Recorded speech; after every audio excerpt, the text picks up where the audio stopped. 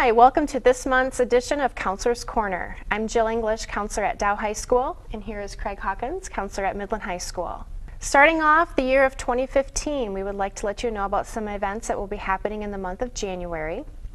Shortly after we return from our winter break, teachers will begin giving their recommendations for the courses that your students will be taking next year.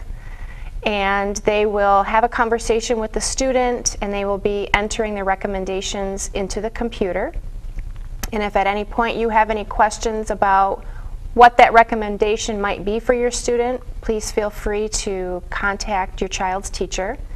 It will be the English, math, science, and social studies teachers who will be making a recommendation for next year, as well as world languages or any classes that have a prerequisite.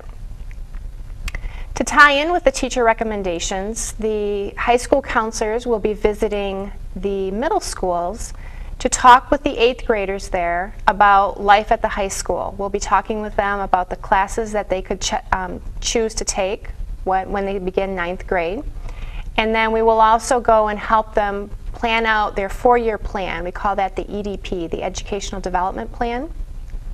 So we will help them choose the classes that they think would be a good fit for them for all 4 years of high school. And then we meet with them every year and make adjustments as needed. To tie in with those middle school presentations, there will also be an incoming 9th grade parent night at each of the high schools. So please check the school's websites for both Dow High and Midland High to find out what those dates are. And this meeting is for parents to come and learn about graduation requirements, classes that are offered, activities and clubs that are available. It's a great evening to learn a lot of information about life at the high school. And then shortly, right after February starts, we will be having an incoming senior parent night. Another important time in January, the week of January 19th through the 21st, students will be taking final exams in each one of their classes. Now, final exams are an important part of the semester grade for students. So we really recommend that kids take the time to really prepare and study for those exams.